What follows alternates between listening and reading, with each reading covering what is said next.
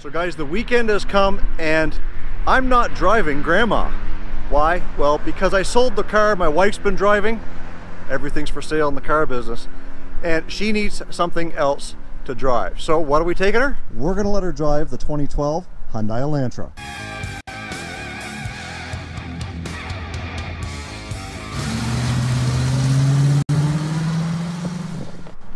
But this isn't just any old Hyundai Elantra. It's special. How? Let me show you, or take a listen. Well, not because the battery's dead, but we'll fix that, just one sec. That's what makes it special.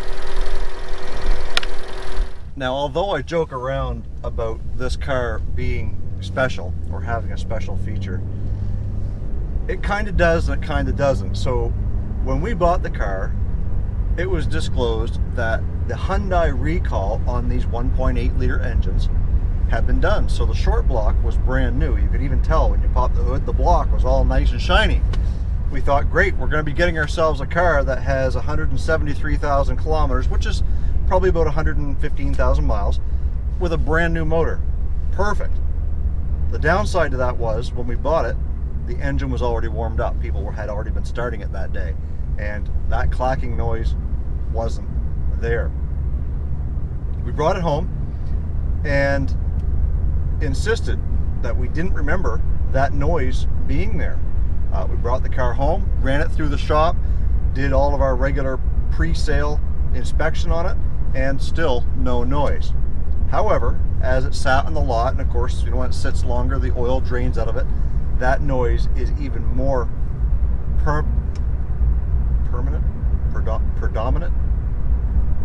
That noise is even more predominant, that's the word I'm looking for, than what it would be if it was just sitting, say, for a couple of hours. So anyways, we tried to go back to the auction. They wouldn't do anything for us, unfortunately, because we only have a certain period of time to disclose any issues with a vehicle. Long story short, it's got a problem. Called Hyundai, verified that it is the CVVT solenoids on the end of the camshafts that do tend to wear out, and when they do lose their oil pressure after sitting for so long, they'll make that clacking noise when they start up. But according to Hyundai, they'll go forever that way, and well, we've got a couple of customers out there that have been driving them that way for a very long time, and no major issues. So we're gonna fix it on this one. I ordered the parts today, not from Hyundai, because Hyundai wanted basically $1,000. One was $540, the other one was like $360, and I wasn't about to spend $1,000 on a car with this kind of mileage. We're basically throwing profit away. So I did get the part numbers. I checked them out on eBay, on Amazon, and everywhere that I could find to see what the cheapest price was, and well, for 300 bucks American, I've ordered them. Granted, they're coming from Currier, go figure, and we probably will have them in 3 or 4 weeks. But in the meantime, this is the car I'm gonna let my wife drive for a while. We can't sell it on the lot the way it is. She needs a vehicle. She's gonna drive this for a while, which doesn't hurt. Get some mileage put on them, and you know, get everything kind of working again, clean those brakes up and such, and that will be what she'll drive for a while. Her new job is taking her on a little bit of a trip where she's got to travel a little bit for a few months. So it won't hurt for her to be driving this, because these vehicles are known to be super on fuel. Well, good morning, guys. This is Monday morning. It is a wet one, and it is still quite dark out. I don't know how it's coming across on the camera, but where we left off was getting my wife into the new Hyundai. Not new, it's 2012, but new to her. Anyways, I wanted to give you guys a quick update before the skies open up, because it is starting to mist a little bit heavy. You might see it on my glasses. So let's get into that. It is going to be a little bit of an easy one, because all 3 new cars to the lot are right here. Yes, they're all white.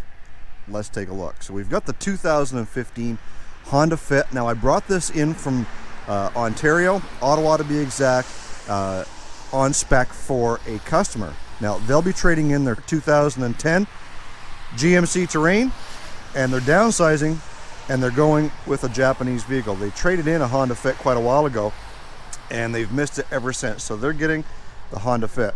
2012 Hyundai Sonata. This car here, we basically didn't have to really do anything to it. We cleaned it, we put it through the shop, and it really didn't need anything other than the brakes being serviced, an oil change, and an inspection. So this car has 154,000 kilometers, which is still under 100,000 miles, and shows really, really well. Hopefully we get this one sold really quick.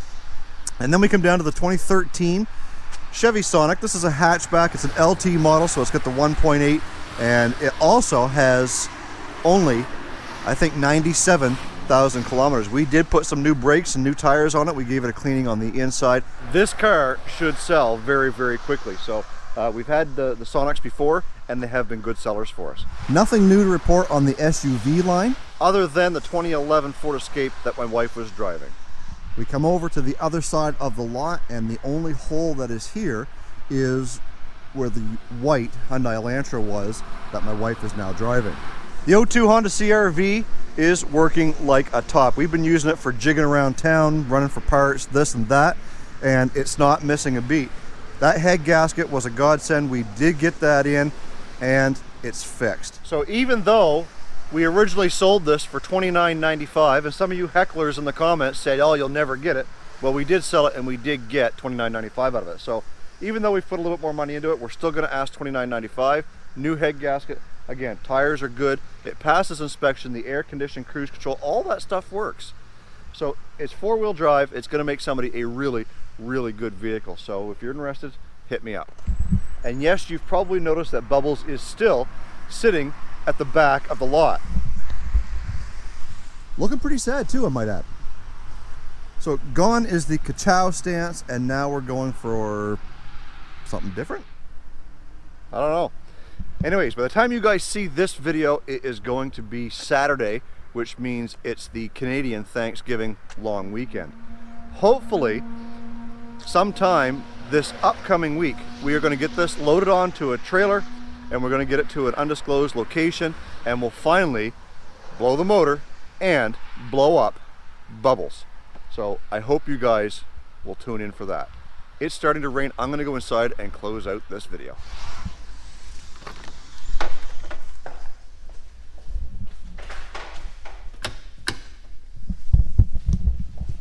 So while we're in here, we might as well open things up because we're getting ready to open. So I hope you guys enjoyed this little lot update on some of the things that we have coming and going, as well as the quick little update on Bubbles. As you see, Bubbles has not moved from where we left you off last time, but stay tuned for an upcoming video.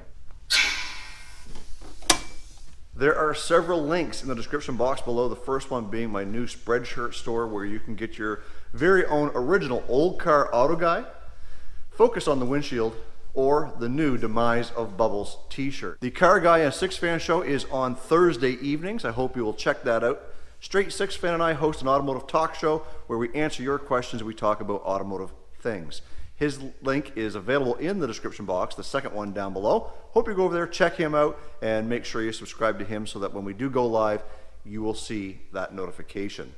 Guys, stay focused on the windshield, not the rearview mirror. I love you all. God bless. Let's do it again real soon.